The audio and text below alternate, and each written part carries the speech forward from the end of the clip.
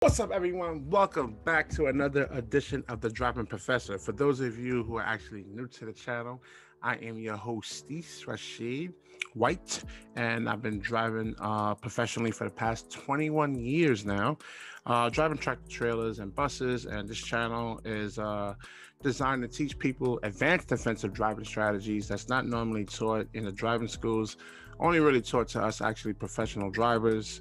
And I'm here actually teaching it to you now. So this channel is really more designed on saving people time, money, personal injury, and most importantly, your life. All right, let's get right into it over here, man. We're doing some truck crashes over here, and these are supposed to be, this is actually from Europe, I think. So let's get right into it. You know, we go all over the world here, man. We're gonna go to China, we go to Japan, Mexico. We're gonna do a lot of this stuff around driving around the world. All right, let's get right into this here. All right, let's see.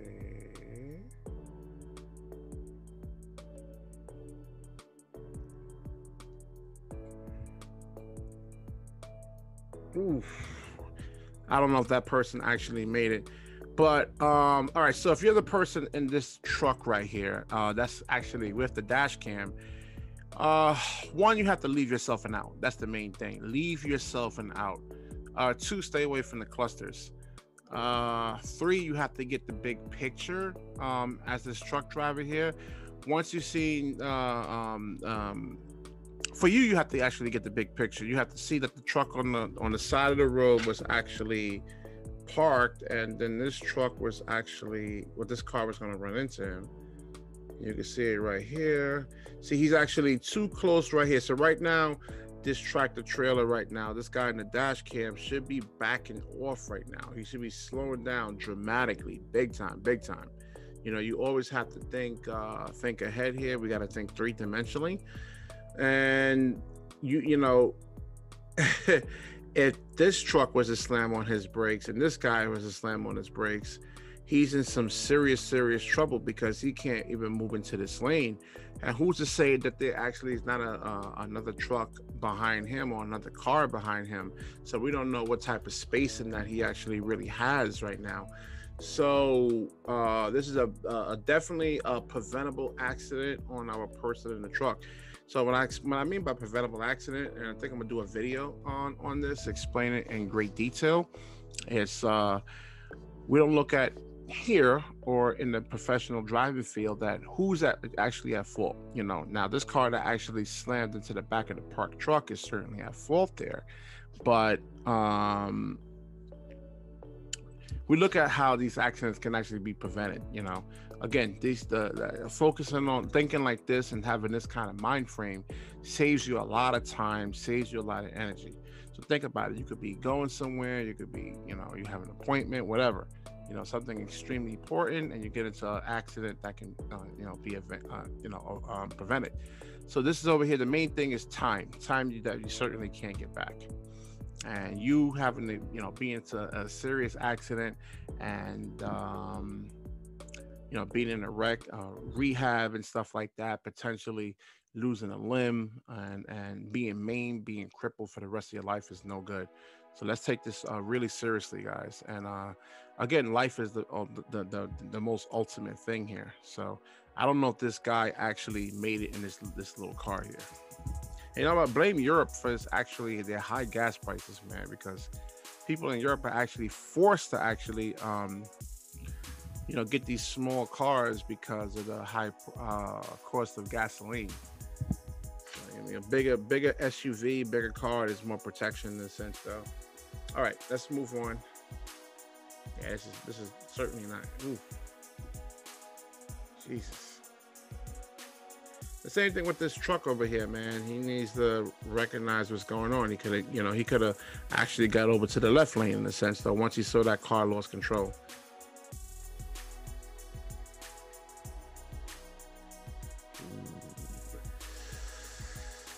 Ooh. Let's look at that one more time.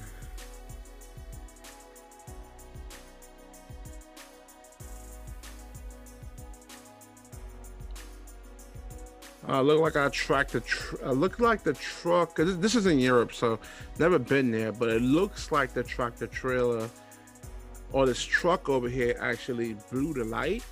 And if you're gonna blow the light, because like I said, I mean, don't blow red lights. But for a person that got hit by the truck, this accident could have been prevented. You got to look at the speed, even though it's green for you right here. I think it's green. It looks green, even though it's green, but green doesn't necessarily mean go. So you got to look at the speed of the truck that's actually coming, and it's equivalent to like when you're crossing the street. So when you're crossing the street,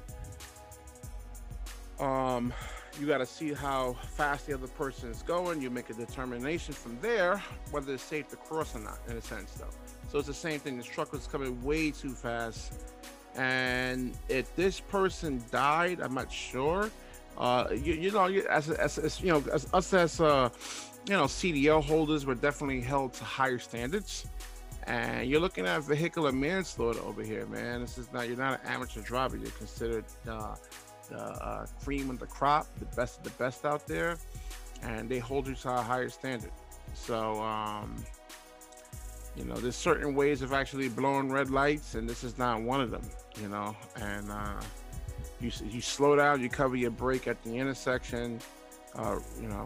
And this is unfortunate right here, because this is on both sides. This actually could have been prevented right here.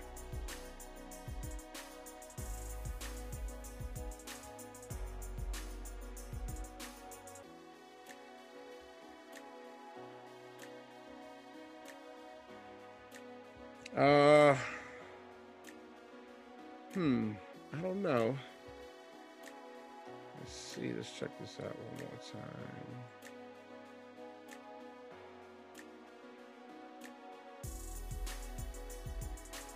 Yeah, maybe the truck actually could have came into this lane over here.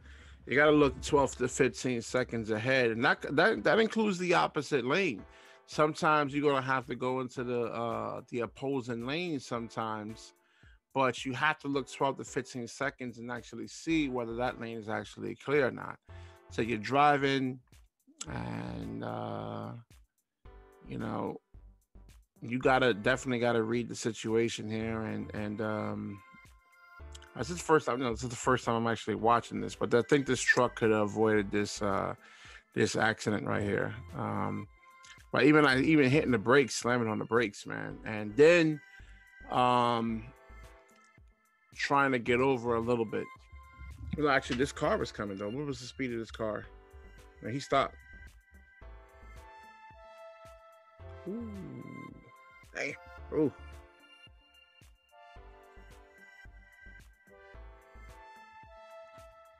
Let's see this one more time.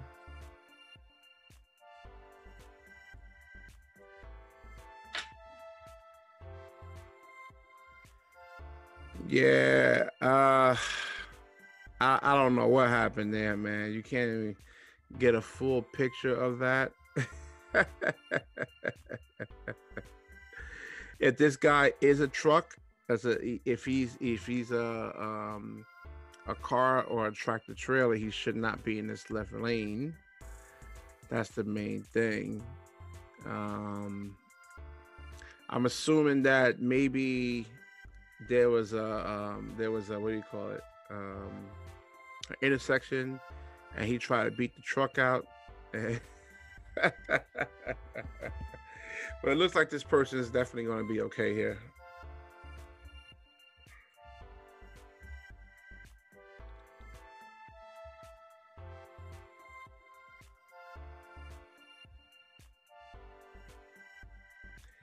And nothing you're gonna really do about that one. You can't avoid that.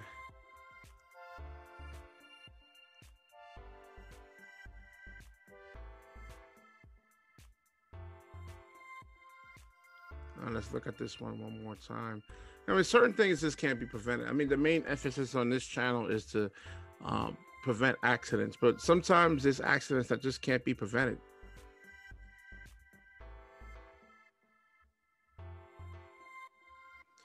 Yeah, I mean, if that was a car, I mean, that was a car. The truck could actually avoided that accident, but there's only but so much, he can actually do to avoid this collision. He only has like a certain degree, maybe 10, 15 degrees. He can actually turn that truck without actually losing control and flipping it over. Maybe the person was texting, or he could have a medical episode behind the wheel. This happens a lot of times. The person has a seizure, a heart attack, and this is certain things that you're not going to be able to actually prevent. And this is certainly one of them here.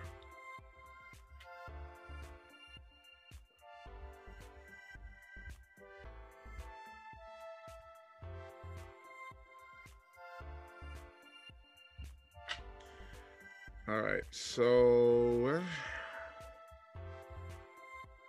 let's look at this one more time.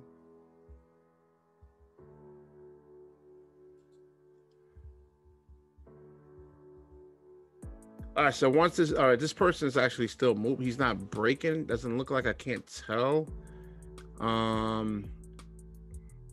The best thing you can actually do is slow down as much as possible and avoid a high speed impact. In a sense, though, you don't want two cars coming in the opposite direction and head on, in a sense. So that's how people get killed. But maybe if this person is coming left this way, and there's nothing behind this car that actually lost control, he can hit his brakes and then try to go and get into the opposite lane right there, potentially avoiding this crash right here. But you definitely don't want a head-on collision. Those are the worst right there.